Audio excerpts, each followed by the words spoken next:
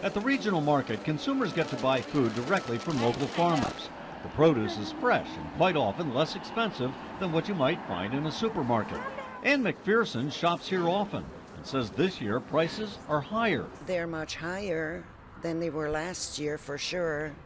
They're even higher this week than they were 2 weeks ago.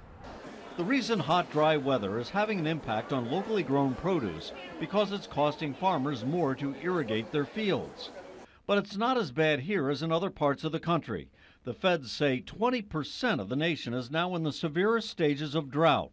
According to the U.S. Department of Agriculture, consumers should brace themselves for a 3 to 4% increase in food prices next year. According to the USDA survey, the drought's impact on fruits and vegetables won't be nearly as bad as for meat and dairy products.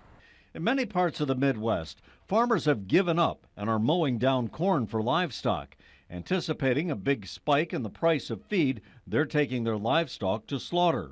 June Wood owns the Longhorn Ranch in Bernards Bay in Oswego County.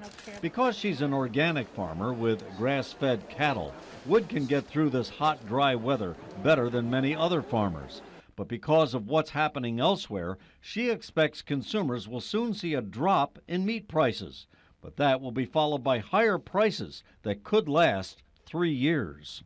Sure, you'll see a lot go to the slaughterhouse. There'll be a flood, and then the prices will drop, and then of course there'll be a shortage because it takes 2 years to raise a calf and then also to impregnate it. So you're looking at a 3 years turnaround. So what's a consumer to do?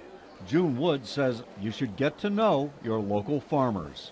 You want to know where your food comes from and to understand why the prices do what they do.